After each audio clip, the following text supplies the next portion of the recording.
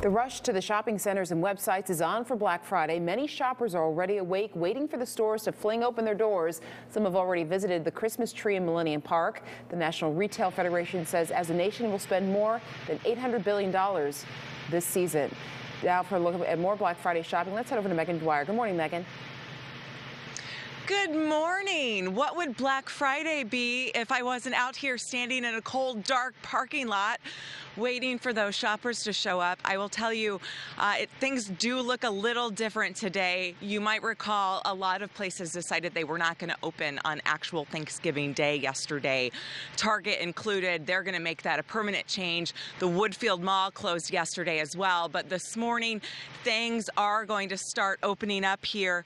And with the pandemic, everything is a little bit quieter than usual, but there are still some deals to be had. A lot of Black Friday deals actually went live all week leading up to today, which means there's not quite as much reason to leave your couch this year to get your shopping done. That is, unless you want something really special that might not be in stock for very long because of supply chain issues. If you have a must-have gift, you better jump on it right away. Some retailers say they won't get as much in stock of some of the most popular items this year, like jewelry and electronics. It also means there might not be quite as many deals to be had.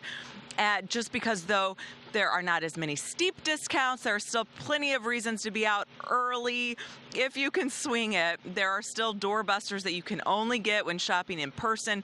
People say they feel safer actually going inside the stores this year, COVID-wise, but there are still folks who are very much trying to avoid the crowds. Others say they still plan to be first in line. You know how they have sometimes in Victoria's Secret or Bed Bath & Body Works, they have that first 100 people, you get free something, so I gotta be one of those hundreds. So Kohl's will be the first big box store to open its doors this morning at 5 a.m.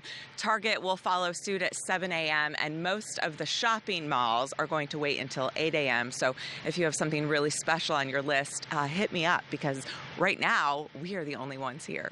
We're live in Schaumburg this morning. Megan Dwyer, back to you guys. I like that hit.